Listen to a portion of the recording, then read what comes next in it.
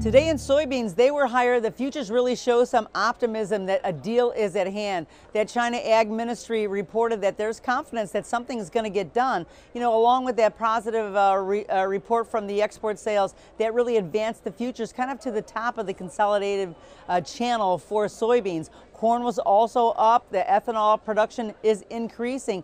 Really, in the face of poor margins, I think everyone's kind of scratching their head about that. But the market was strong. You know, who knew? I think there could be some overflow buying from the real lead story today that came out of wheat. But corn also did well in their export sales report. So that is something that was keeping the market up. But make no mistake, that gap below where the market jumped up after the report is still looming. And so I think some traders are concerned that at some point we're going to fill that gap, and that would really pull the market back quite a bit. Wheat rallied today. It was the big winner on the USDA report. Very bullish. It was really, the export sales really exceeded much more than what was expected. And also, you know, that Russia slowdown in that Russia supply chain definitely added to it as well. And I think that there's a little bit of short covering as we keep moving higher. So today, as the market ends this week, this shortened week with the death of the president, really ends on a high note for all the grains.